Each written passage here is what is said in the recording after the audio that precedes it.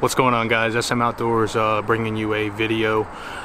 This is a review video after 1,000 miles on my new tires. I recently picked up some Nitto Ridge Grapplers. Those of you that follow my channel know I've been a huge advocate of General Grabber AT2s. They no longer make them.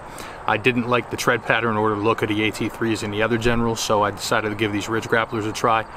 Got about 500-600 miles on the highway with them. They're not loud at all. They're very, very smooth riding tire. I mean, obviously it's going to be louder, you know, than a passenger tire, but it's definitely not anything absurd, or doesn't sound like a mud tire. It doesn't sound like that choppy sound.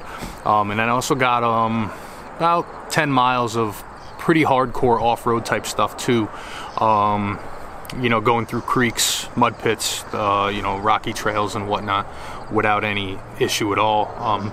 You know, staying in two-wheel drive the entire time. So far, again, I'm only 1,000 miles in. Haven't taken them in the snow yet.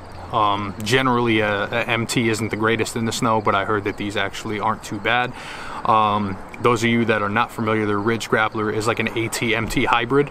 So I'm looking forward to see how these things are in the snow. But with that said, I'll give you a peek of how they look on the truck, and then I'll throw up some video footage of these guys in action.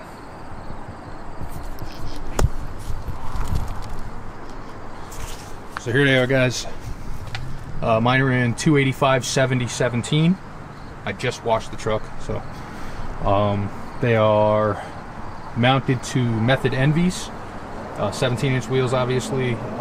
These I got from Custom Offset, and other than taking a really long time for the order to get here, they were saying 7 to 10 days. It took about a month. They did come in shipped perfectly, packaged perfectly. The bead balance was dead on. I double checked the balance before I mounted it and aligned it.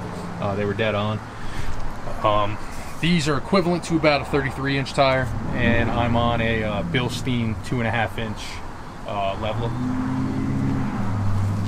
So here's the truck itself. It's a 2019 F-150 Lariat 501A package with the 3.5 EcoBoost. And again, just another close-up of these guys in the tread pattern here. As you can see, it's very similar to an AT, but with bigger gaps and wider pieces, so which brings the MT part, so it's truly a AT-MT hybrid. My offset is 0, so they stick out past my fender, but not much. It doesn't throw rocks or anything at the truck at all.